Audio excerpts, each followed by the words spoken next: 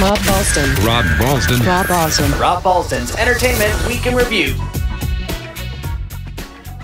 Well, this week, female actresses took the spotlight in the world of entertainment, so let's get to it with the biggest story of the week. That's right, it was announced in the past year Jennifer Lawrence was the highest-grossing female actress in Hollywood. In fact, she made over $52 million, meaning men and women alike all wish they spent a little more time in drama class. The Actor's Art by Bernard Hupper.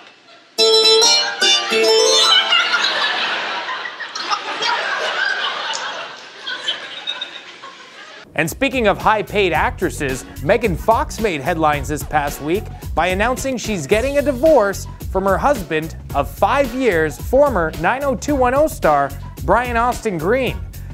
Most of us, let's be honest, were surprised they were even together in the first place. In fact, what has he done since 90210?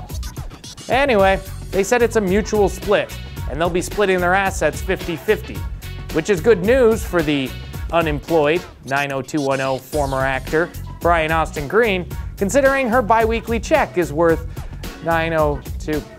Okay, you get it. It was funnier when I wrote it. And other actresses making headlines this week, Sarah Michelle Gellar made a public statement saying she's teaching her 3 kids social awareness. I think I speak for everybody in the world when I say thank God she's not teaching them acting. No way! You can't quit. I was gonna quit in like 2 seconds. And now everyone is gonna totally think that I copied off the smart girl.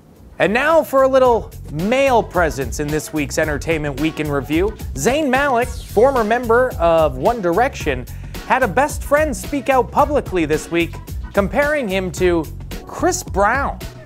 Yeah, apparently he's unhappy with the attitude of the young musician, saying he's exactly like Chris Brown, but without the hits. I think we can all agree that's a good thing, considering it's the hits that got Chris Brown in trouble. Rob Balsdon. Rob Balsdon. Rob Balsdon. Rob Balsdon's Entertainment Week in Review.